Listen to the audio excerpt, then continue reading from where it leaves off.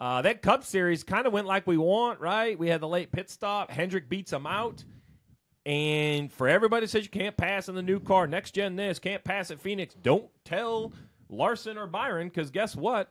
Blaney passed them both to win the championship. Third-generation racer, great guy. I'll be honest, all four would have been great champions. I hate it for Christopher Bell. Mechanical taking you out stinks.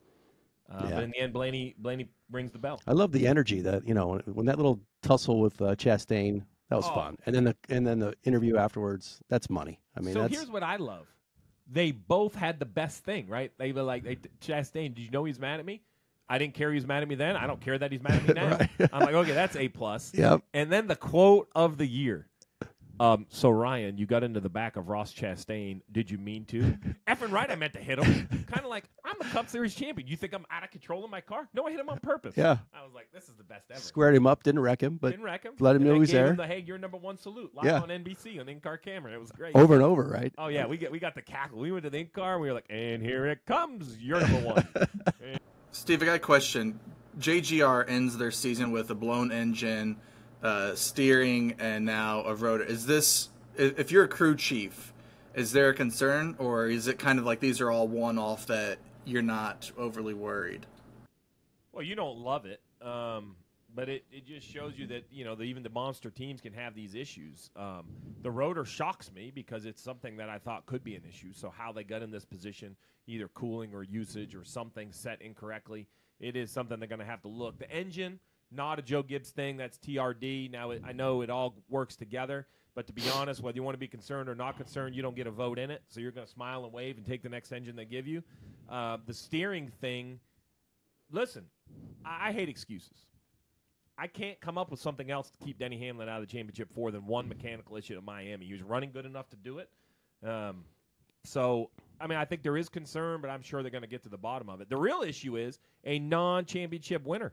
Chop called it. He just had the wrong guy. He had Denny Hamlin. Instead, it was Ross the Boss Chastain. Going to victory lane. I was shocked. Yeah. And he didn't get any airtime either. I saw that on social. Everybody's like, Ross won the race. I'm like, no, I don't. Did he? Yeah. How'd he do?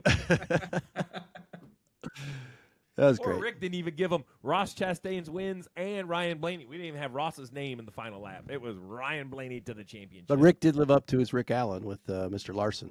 Oh, he did for sure. Yeah. Oh, yeah. Larson had no – that's why I picked Byron pre-race because I'm like, well, Larson can't do it because Rick is Rick Allen. What do you make of Ross's racing? I don't have a problem with it. I really don't. Now, I've said this before, and I'll say it again. If I was his crew chief, I probably would have said, hey, man, let's get out of the way. We hope to be here one day. Let's not be in the mix. That's my opinion. That's what I would have asked him to do. But Ross has every right to do what he did. I don't think he was inappropriate. I don't think he laid a door on the 12 car. I don't like it. But just because I don't like it doesn't mean it's wrong. I think that's my take. Yeah, I think, and it was, like I said, he was doing it right. He didn't, I think it's fine. That's you're the. Listen, yeah, I'm an analyst. He's a stat guy, but you're the race fan. Yeah. Were you like, get the hell out of the way? Blaney should have the right to go by. No, I think Blaney had to get it. I think he had to earn it. I don't like the idea that these guys, especially when from a betting perspective, guys are not laying down, but they're giving the courtesy pass. Yeah. Don't so be giving no 5-footers. Let's see it. Thing out. You're going to do it. Do it. Yeah, I didn't have any problem with it. And he got there. Well, and he had the fastest car all day. It wasn't like he. Well, Not at the end. Chastain didn't have the fastest car. Well, but he had the fastest car. No, Blaney was better than Chastain the whole time. Yeah. If he ever could have got in front of Chastain, it was game over. So what turned the ticket for those guys to just? Man, I don't know. They.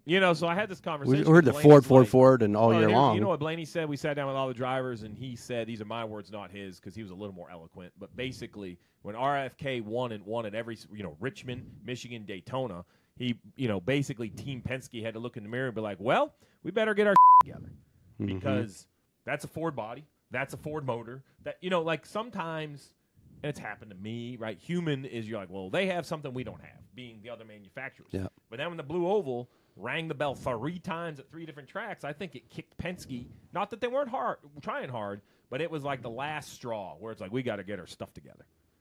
But now, you know what time it is now, guys? The time I used to love in school. We're not talking about effort. We're talking about grades. It's time to grade. It's a season-long grade.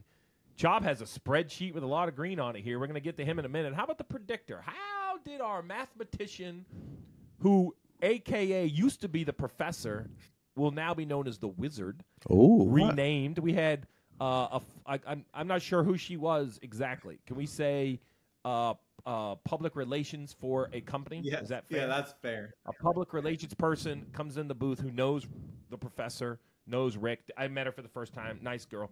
But she knows the professor, and she goes, "What are you, the wizard?" And I'm like, "Oh, wait a second. Yeah. That had a nice ring to it." Yeah, I like the wizard. So the professor might get a wizard's hat. Behind he's the man behind the curtain. The man behind the curtain. Yeah. Don't look behind the curtain. The wizard. All right. And as soon as she said that, you can imagine what Stevie's face was like. It's all I was trying to look at. Oh, it was like. Hey, look at, he even changed his name tag on his. Oh, yeah. Now we've shortened it to the Wiz. Oh, he's just a whiz. He's just a whiz. Oh, boy. Come on, Wiz. What's the story? What you got? All right. So, okay. How do I say this? So we won outright 4 times. Okay. Doesn't seem like a lot, but the predicted winner finished in the top 25% of the races this year and 50% in the top 5. Okay, hold on. So if we would have bet your winner top 5, we would have been right 50% of the time. Correct. And that would have lost money because there's definitely right. It's like minus. What about because they were the guys that he's picking in a predictor were the favorites every week. Top 25% of the time. It's a top 3 bet. Still probably doesn't pay enough. I'm saying that's probably a break even. Okay. I think what we learned is with 5 or 7 races into the season, and I think it'll be less next year because the next gen car is returning. The head-to-head tool was the monster, no doubt, of everything. Yeah, and it was last year too. Mm-hmm. I mean, that carried the season last year and this year. Wiz, I'm not trying to pick on you, right? It's hard to pick the winner, but you can predict that someone's going to run like top tier versus tier 3.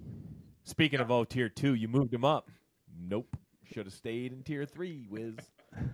that was good. That's good.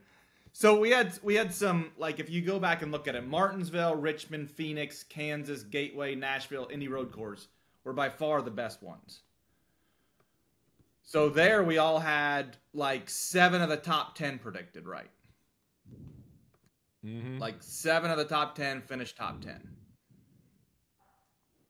7 of the top at those tracks. I was wondering if the top 10, if you took the top, is they kill you. It's like minus 500 sometimes on like the favorites. I think you would have to take like the 6th through 10th place guys that are even close to even.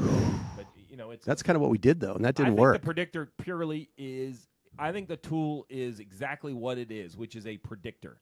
And I think looking at it at tiers, Wiz, is the perfect thing because trying to pick an outright winner is near not impossible. Like that's just really hard, right? Well, yeah. But what the predictor has done is it has given us tier 1, tier 2, tier 3, tier 4. That helps in head-to-heads. It helps in daily fantasy, right? If 2 guys start in the back, you look at the predictor, and I feel like we joked about it. Let's talk Kyle Busch, for instance. Monster name. People love him. High value in daily fantasy. But the predictor started fading him, and it was right. When the predictor started fading him, he started fading. Yeah. Yeah, and some of those winners were so close at the top, right? So, like, there'd just be like a half a point difference between the top 3, and some of those guys would win, and that just doesn't count for me.